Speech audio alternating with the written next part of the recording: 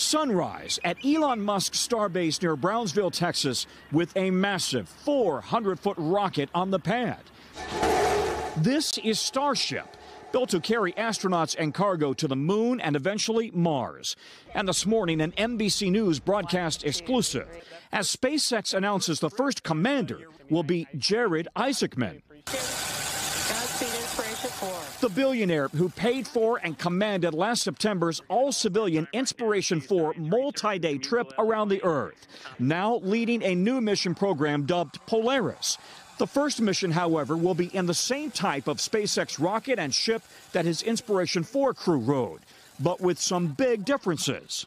We're going to go farther into space than humans have gone since we've last walked on the moon. And looking through the window, we can see the entire perimeter of the Earth, which is so beautiful. Last year's Inspiration-4 mission was part fundraiser for St. Jude Children's Hospital, raising a staggering $240 million. Now, Isaacman is taking that fundraiser global and paying for 3 more trips, planning to use the SpaceX new Starlink satellite network to connect people anywhere in the world with St. Jude. You foresee a day in which a family in sub-Saharan Africa, for example, that doesn't have the access to medicine that we have in the States, might be able to link up with a specialist at St. Jude.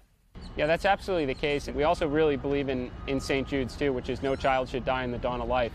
Joining Isaacman on Polaris Dawn later this year, veteran Air Force fighter pilot Scott Poteet, SpaceX operations engineer Sarah Gillis, and engineer Anna Menon, serving as the onboard medical officer.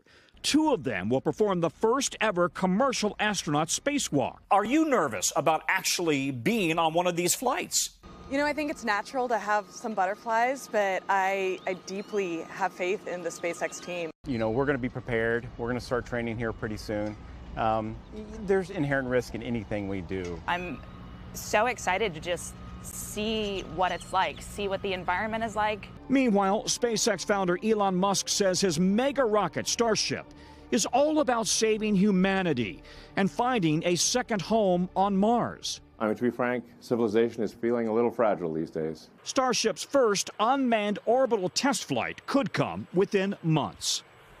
So that's the mega rocket Starship. Jared Isaacman and his Polaris crew are expected to fly on an existing SpaceX ship in November or December. Jared says he'd be interested in being part of a future lunar mission, but that's a ways down the road. Guys, back to you. All right, Tom Costello for us there. Tom, thank you.